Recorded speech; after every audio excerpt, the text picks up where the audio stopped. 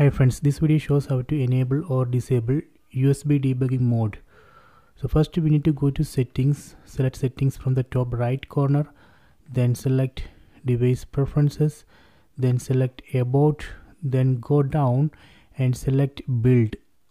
On build we need to press OK button on the remote 7 times. 1, 2, 3, 4, 5, 6, 7. You are now a developer. Then go back.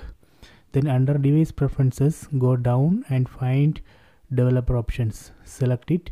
So these are the developer options. From this list we can find USB debugging. See here.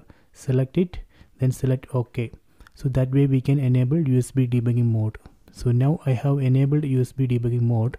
If you want to disable USB debugging mode, again select it and press OK button under remote. So I have disabled it. So if you want to disable developer options completely, you can disable that here. Then go back. Now under device preferences there is no developer options because I have disabled it. So this way we can enable or disable USB debugging mode. So please try it.